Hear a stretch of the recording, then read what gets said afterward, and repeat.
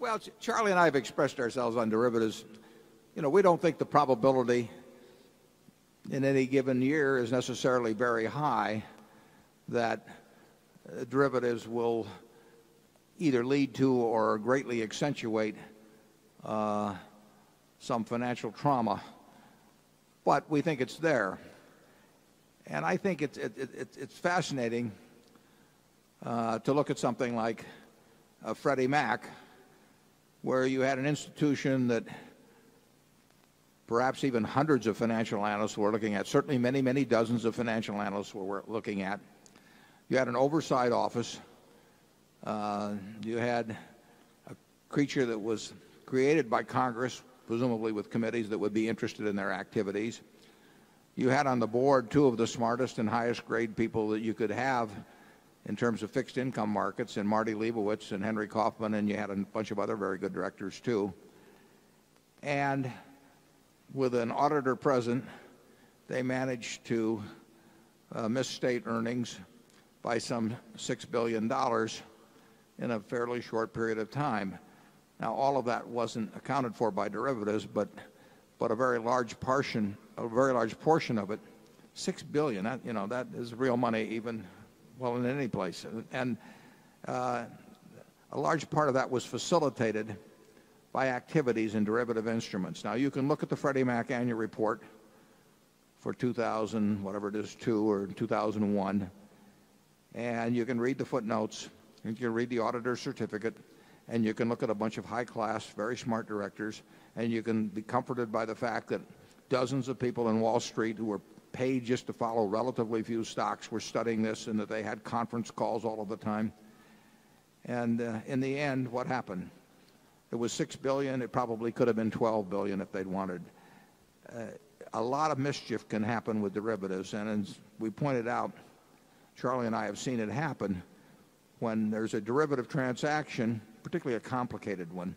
The plain vanilla ones, probably people will not get in big trouble on. But when you have a complicated derivative transaction and the trader at investment house A is on one side and a trader on investment house B is on the other side, and they record a transaction which has to be a zero-sum game between the two of them, and both put on the books a profit that day. I've never seen one where they both put on a loss that day. It lends itself to mischief, and the scale is absolutely huge and getting larger all the time. And I will tell you that I know the managements of some of the companies that have big derivative activities, and they do not have their minds around what is happening.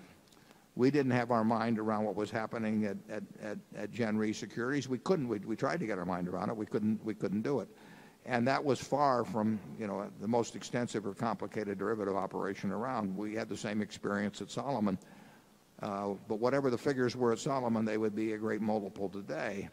And there was a Sunday in 1991 when we were preparing, or we had the lawyers preparing bankruptcy papers at Solomon. And if the Treasury hadn't reversed itself, we would have found a judge someplace in Manhattan.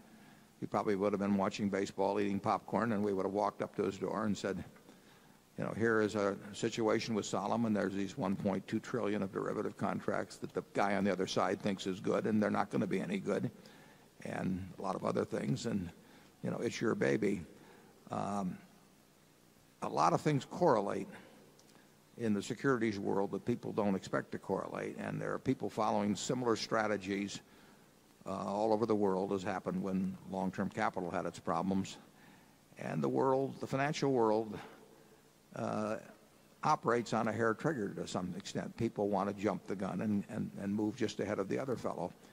And when you get huge amounts of transactions, which many people only vaguely understand, you are creating a potential huge problem that may come about because of some other exogenous event that triggers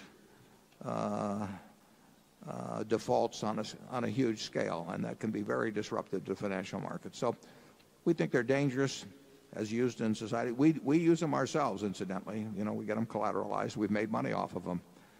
But I would predict that sometime in the next 10 years that you will have some very big problems that will either be caused by or accentuated in a big way by people's activities in derivatives. Charlie? Yeah, I think part of the trouble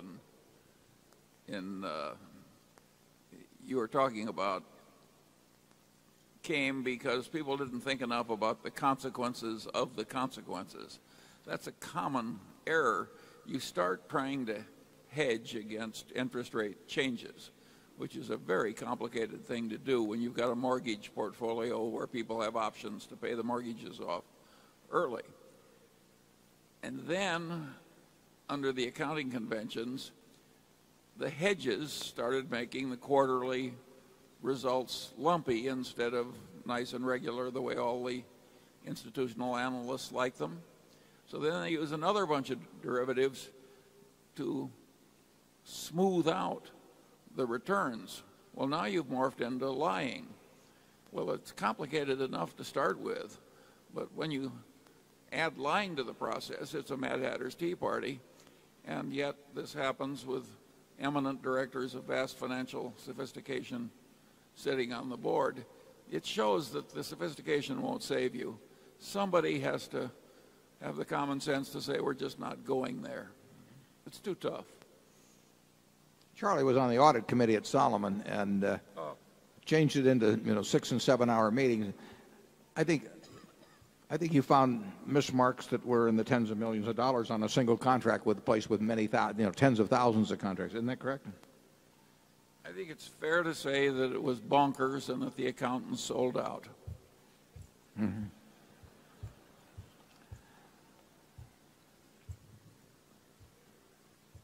It's interesting stuff. You might, if you feel in kind of a nasty mood, you might go to a shareholders meeting of some company that has very large positions in derivatives and grill the CEO a little bit about some of the more esoteric transactions.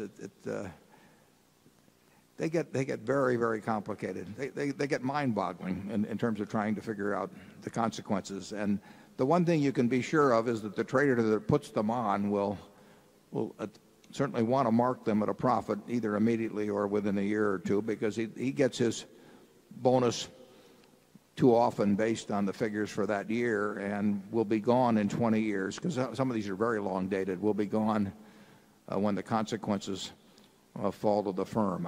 Anytime you have incentives with people who are quite smart to mismark things, you're going to get mismarks or temptations to take on risk in an inappropriate manner.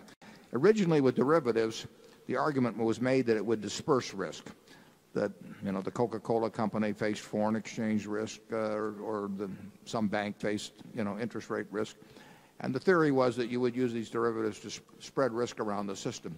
And indeed, there are many people that make that argument now. I would say that may work in that manner a great percentage of the time, but the time that counts is when the system has intensified risks and placed enormous credit risks on very, very few institutions. Believe me, the Coca-Cola company is in a better position to accept foreign exchange or interest rate risk in a year than some derivatives dealer who has tons of positions on. And I think actually there is much more risk in the system because of derivatives than the proponents of derivatives would say has been dispersed because of the activities.